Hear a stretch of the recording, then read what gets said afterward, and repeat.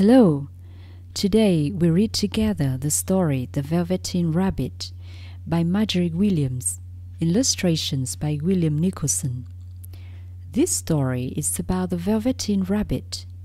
It is a beautiful Christmas gift.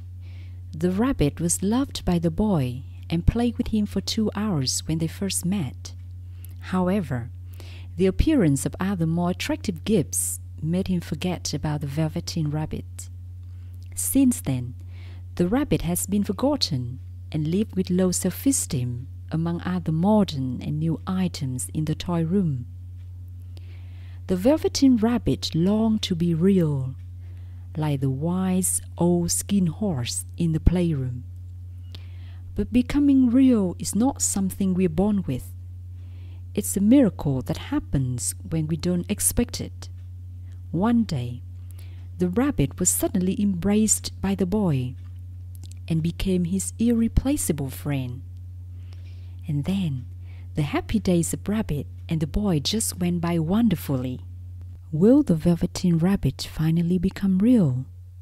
How will their friendship end? Let's find out in the story, The Velveteen Rabbit. There was once a Velveteen Rabbit, and in the beginning he was really splendid. He was fat and bunchy, as a rabbit should be. His coat was spotted brown and white. He had real thread whiskers, and his ears were lined with pink satin. On Christmas morning, when he sat wedged in the top of the boy's stocking, with a sprig of holly between his paws, the effect was charming. There were other things in the stocking: nuts and oranges and a toy engine and chocolate almonds and a clockwork mouse. But the rabbit was quite the best of all. For at least 2 hours, the boy loved him, and then aunts and uncles came to dinner, and there was a great rustling of tissue paper and unwrapping of parcels, and in the excitement of looking at all the new presents, the Velveteen Rabbit was forgotten. For a long time, he lived in the toy cupboard or on the nursery floor, and no one thought very much about him. He was naturally shy, and being only made of velveteen. Some of the more expensive toys quite snubbed him. The mechanical toys were very superior, and looked down upon everyone else. They were full of modern ideas, and pretended they were real.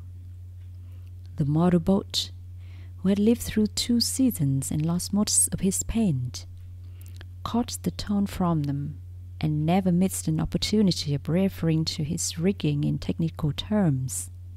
The rabbit could not claim to be a model of anything, for he didn't know that real rabbits existed. He thought they were all stuffed with sawdust like himself, and he understood that sawdust was quite out of date and should never be mentioned in modern circles. Even Timothy, the jointed wooden lion, who was made by the disabled soldiers and should have had broader views, put on airs and pretended he was connected with government. Between them, all the poor little rabbit was made to feel himself very insignificant and commonplace, and the only person who was kind to him at all was the skin horse. The skin horse had lived longer in the nursery than any of the others. He was so old that his brown coat was bowed in patches and showed the seams underneath, and most of the hairs in his tail had been pulled out to string bead necklaces. He was wise, for he had seen a long succession of mechanical toys arrive to boast and swagger, and by break their mainspring and pass away. And he knew that they were only toys, and would never turn into anything else. For nursery magic is very strange and wonderful, and only those playthings that are old and wise and experienced like the skin horse understand all about it. "What is real?" asked the rabbit one day, when they were lying side by side near the nursery fender before Nana came to tidy the room. Does it mean having things that buzz inside you and a stick-out handle? Real isn't how you are made, said the skin horse. It's a thing that happens to you.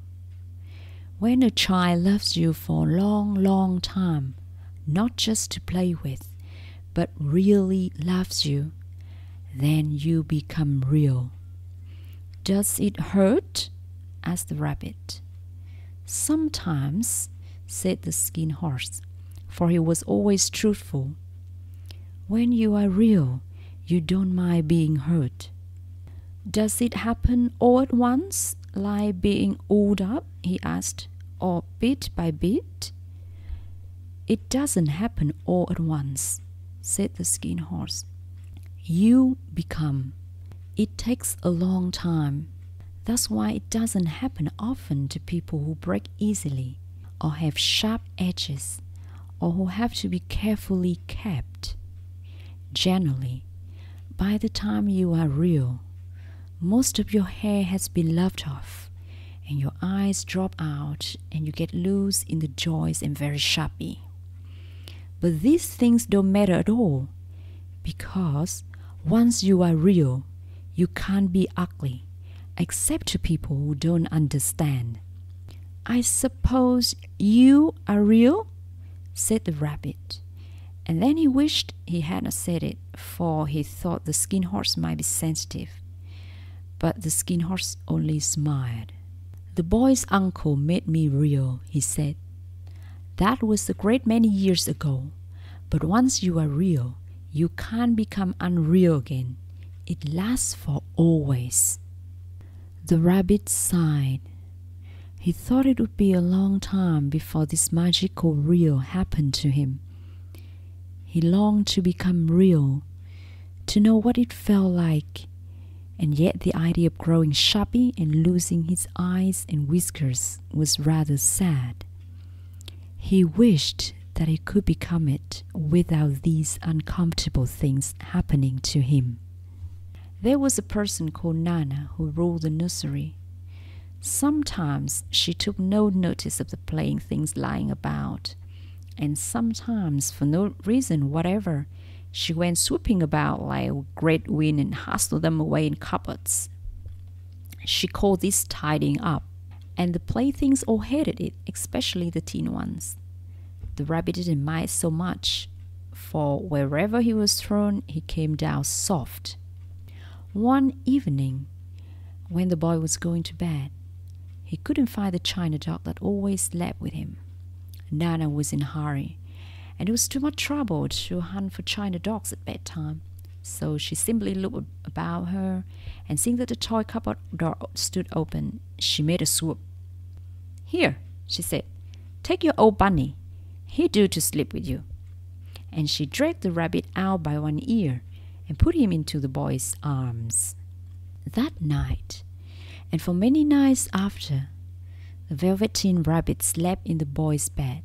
At first, he found it rather uncomfortable, for the boy hugged him very tight, and sometimes he rolled over on him, and sometimes he pushed him so far under the pillow that the rabbit could scarcely breathe. And he missed, too, those long moonlight hours in the nursery, when all the house was silent, and his talks with the skin horse. But very soon he grew to like it, for the boy used to talk to him, and made nice tunnels for him under the bedclothes that he said were like the burrows the real rabbits lived in. And they had splendid games together, in whispers, when Nana had gone away to supper and left the nightlight burning on the mantelpiece. And when the boy dropped off to sleep, the rabbit would snuggle down close under his little warm chin and dream, with the boy's hands clasped close round him all night long. And so time went on, and the little rabbit was very happy, so happy that he never noticed how his beautiful velveteen fur was getting shabbier and shabbier, and his tail becoming unsewn, and all the pink rubbed up his nose where the boy had kissed him.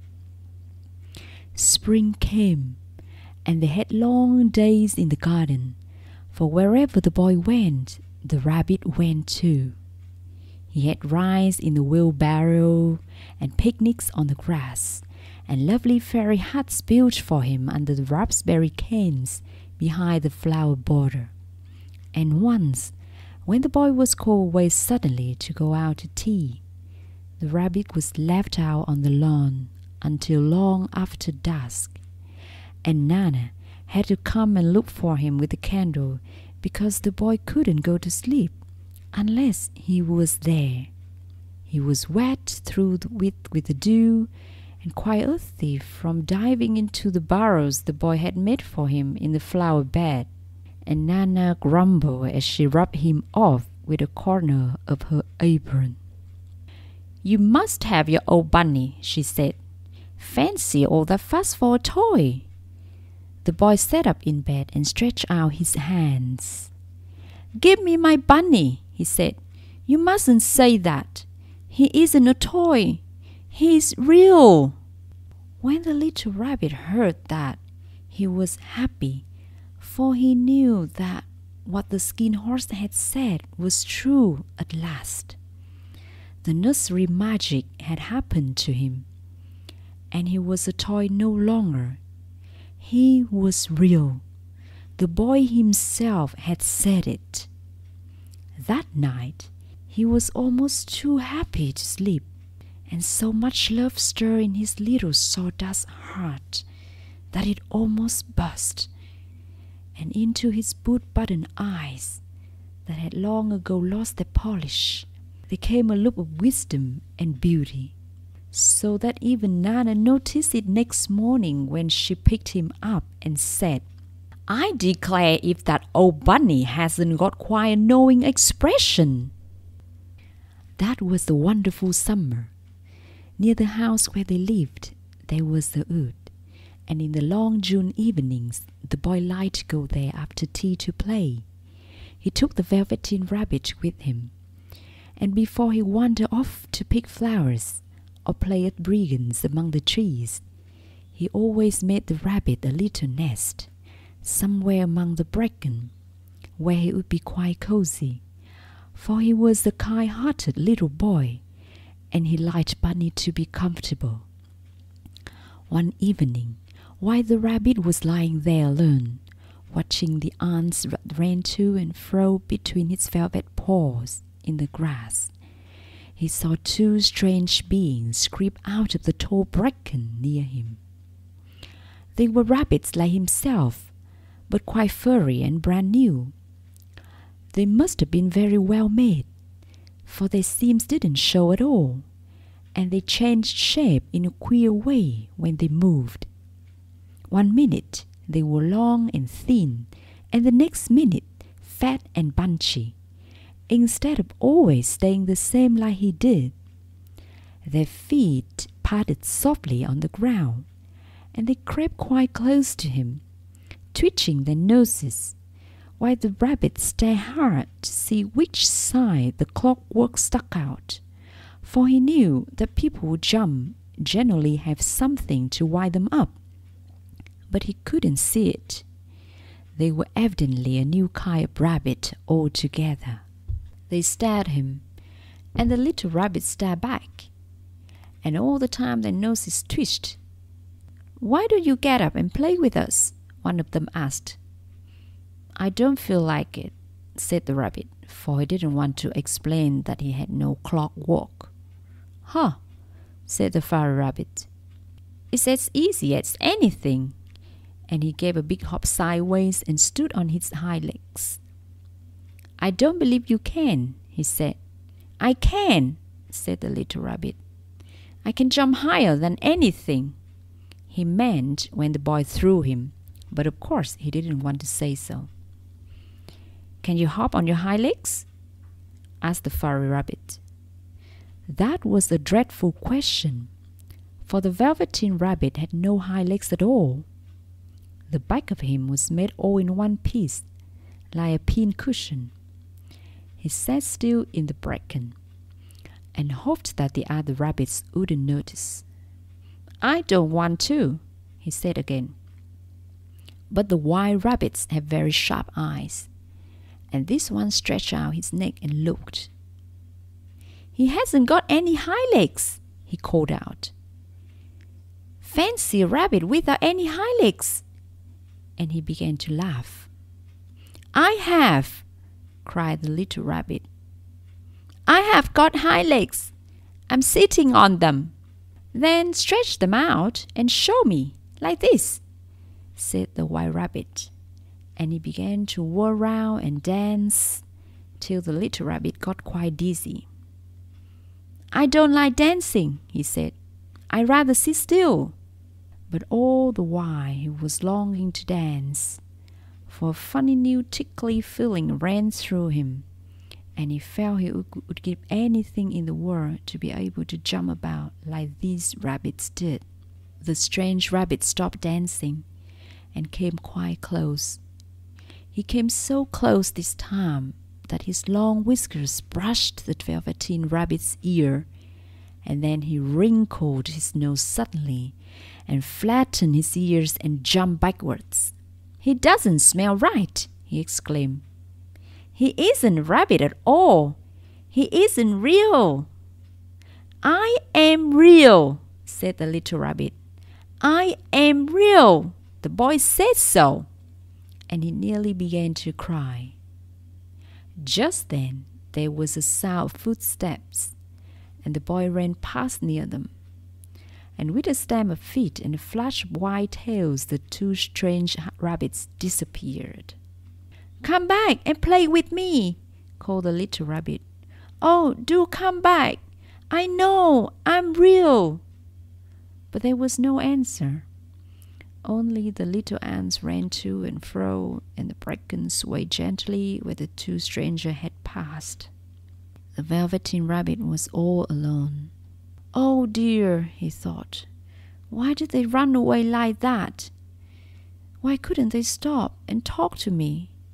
For a long time he lay very still, watching the bracken and hoping that they would come back. But they never returned, and presently the sun sank lower, and the little white moths fluttered out, and the boy came and carried him home. Weeks passed, and the little rabbit grew very old and shabby, but the boy loved him just as much. He loved him so hard that he loved all his whiskers off, and the pink lining to his ears turned grey, and his brown spots faded. He even began to lose his shape, and he scarcely looked like a rabbit any more, except to the boy. To him, he was always beautiful, and that was all that the little rabbit cared about. He didn't mind how he looked to other people, because the nursery magic had made him real, and when you are real, shabbiness doesn't matter. And then, one day, the boy was ill. His face grew very flushed, and he talked in his sleep, and his little body was so hot that it burned the rabbit when he held him close. Strange people came and went in the nursery, and a light burned all night, and through it all the little Velveteen Rabbit lay there, hidden from sight under the bedclothes, and he never stirred, for he was afraid that if they found him someone might take him away, and he knew that the boy needed him. It was a long weary time, for the boy was too ill to play, and the little rabbit found it rather dull with nothing to do all day long. But he snuggled down patiently, and looked forward to the time when the boy should be well again, and they would go out in the garden amongst the flowers and butterflies, and play splendid games in the raspberry thicket like they used to. All sorts of delightful things he planned, and while the boy lay half asleep, he crept up close to the pillow and whispered them in his ear. and presently the fever turned, and the boy got better. He was able to sit up in bed and look at picture books, while the little rabbit cuddled close at his side. And one day they let him get up and dress. It was a bright, sunny morning, and the window stood wide open. They had carried the boy out onto the balcony, wrapped in a shawl, and the little rabbit lay tangled up among the bedclothes, thinking. The boy was going to the seaside tomorrow. Everything was arranged, and now it only remained to carry out the doctor's orders. They talked about it all, while the little rabbit lay under the bedclothes, with just his head peeping out, and listened. The room was to be disinfected, and all the books and toys that the boy had played with in bed must be burnt. Hurrah, thought the little rabbit. Tomorrow we shall go to the seaside, for the boy had often talked of the seaside, and he wanted very much to see the big waves coming in, and the tiny crabs, and the sand castles. Just then, Nana caught sight of him. "How about his old bunny?" she asked. "That?" said the doctor. "Why, it's a mass of scarlet fever germs. Burn it at once." "What? Nonsense. Get him a new one. He mustn't have that any more." And so the little rabbit was put into a sack with the old picture books and a lot of rubbish, and carried out to the end of the garden behind the fowl house. That was a fine place to make a bonfire, only the gardener was too busy just then to attend to it. He had the potatoes to dig and the green peas to gather, but next morning he promised to come quite early and burn the whole lot. That night the boy slept in a different bedroom, and he had a new bunny to sleep with him. It was a splendid bunny, all white plush with real glass eyes, but the boy was too excited to care very much about it. For tomorrow he was going to the seaside, and that in itself was such a wonderful thing that he could think of nothing else. And while the boy was asleep, dreaming of the seaside, the little rabbit lay among the old picture books in the corner behind the farmhouse, and he felt very lonely. The sack had been left untied, and so by wriggling a bit he was able to get his head through the opening and look out. He was shivering a little, for he had always been used to sleeping in a proper bed, and by this time his coat had worn so thin and threadbare from hugging that it was no longer any protection to him. Nearby, he could see the thicket of raspberry canes, growing tall and close like a tropical jungle, in whose shadow he had played with the boy on bygone mornings. He thought of those long sunlit hours in the garden, how happy they were, and a great sadness came over him. He seemed to see them all pass before him, each more beautiful than the other.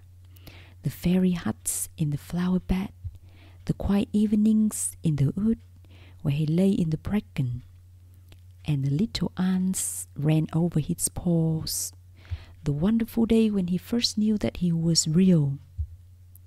He thought of the skin horse, so wise and gentle, and all that it had told him.